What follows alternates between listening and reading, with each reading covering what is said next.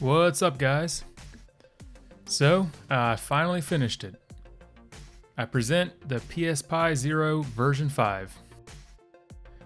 I'm going to start by showing all the features in action, and then toward the end of the video, I'll show the actual board. Let's start with power. Like the previous board, it's got a soft on-off feature, where a quick press of the power button will turn the board on. Once you turn it on, it'll give you 2 blinks on the power LED, just to let you know that the microcontroller is working. And that microcontroller handles all the input for the buttons, joystick, brightness, battery, and sends it all to the Raspberry Pi. For charging, you have 2 options. You can charge using the mini USB port on the top, or you can charge using the normal PSP round connector. Either option will give you up to 1 amp of charging. There are 2 different charge indicators. When you plug it in, you'll see the power LED change from green to orange. Also, you'll see the battery icon on the LCD change to show that it's detecting a charge. The power LED also doubles as a low battery warning. It'll turn orange when the battery is low and the board's close to shutting off. To power it off, you can either go through the menus and do a normal shutdown, or you can just press the power button up quickly in the same manner you did to power it on originally. Either option will perform a normal shutdown, and then the board will power off. There's one last power feature, and that's the ability to force the power off if the system locks up for some reason. You just hold the power button up for 3 or 4 seconds, and that'll kill power without the normal shutdown process. Alright, let's move on to the display. In the last board I made, I used a 480 by 272 resolution screen, which matched the resolution of the original PSP. That's all that was available at the time, but there's now an 800 by 480 resolution one. Both LCDs will work just fine with this board, but the new one gives a much better image. As for audio, it's now stereo.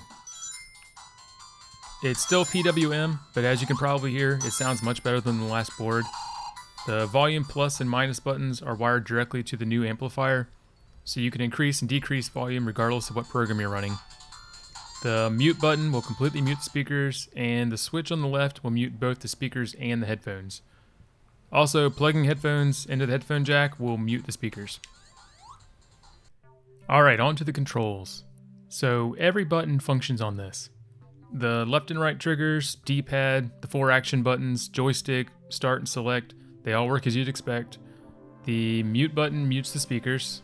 The display button will cycle through all the LCD brightness levels. Once you're in a game, the home button will exit back to emulation station. The new driver I made for the controls should work in just about every program out there, as long as that program works with things like USB controllers. I've tested it with Kodi, and it works just fine playing Twitch. I made a few custom scripts for the board. If you navigate to the PSPi system, you'll see restart in game mode, restart in normal mode, and update the PSPi software from the boot folder. So restarting in game mode will disable a bunch of networking stuff, which shaves 10 to 20 seconds off the boot time, and also helps with game performance a little bit. Sometimes you'll get hitches when there's Wi-Fi activity, and this prevents it. Restarting in normal mode will revert everything back to normal and re-enable all the networking stuff. For a comparison on normal and game mode, I've got both options running in parallel here to show the boot times.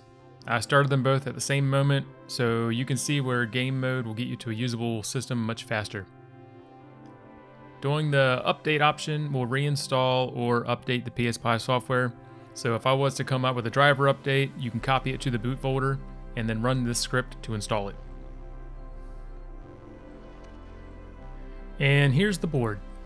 Sitting next to the old version 4 board, there's a lot of similarities as far as the shape and position of the Raspberry Pi and SD connector, but you'll also see that things are a lot more refined and the board no longer requires any case modification on the PSP shell, meaning the process is completely reversible if you want to take your PSP back to stock again.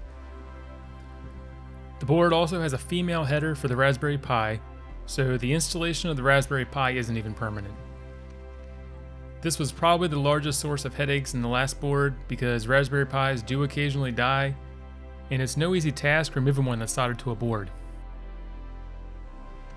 The headphone board attaches using the 6-pin JST cable, and you don't have to solder that either. It's male on both ends, so you just plug it in. And the last big change as far as assembly goes is that you no longer have to solder wires to the PSP speakers. I was able to find the connectors that match the speaker cables, so you can just plug the original speakers right in. Alright, so that about covers it for this, guys. My main focus on this was power efficiency, so you should get somewhere between 3 and 8 hours of playtime per charge, depending on how bright the screen is and what game you're playing. The Compute Module 4 board is still in the works, and that one's going to focus on processing power over efficiency. So I'm putting the first batch of these boards on my site shortly after this video goes up. I expect the first batch to sell out pretty quickly, and I'll have another one right behind it, so no worries, you should be able to get one pretty quickly if you want one. The initial price is going to be about $100, and I'll cover the worldwide shipping costs. All the files are open source. I've got links down in the description if you want to make one of these yourself from scratch. Or if you just want to use the circuits or code for your own projects, feel free to. If you like what I do and you want to help support my work, you can make a purchase on my site or visit one of the donation links in the description to make a one-time or a recurring contribution. I'm working on more stuff, so subscribe here and also follow me on Minds and Locals if you want more frequent updates. Thanks for watching, guys.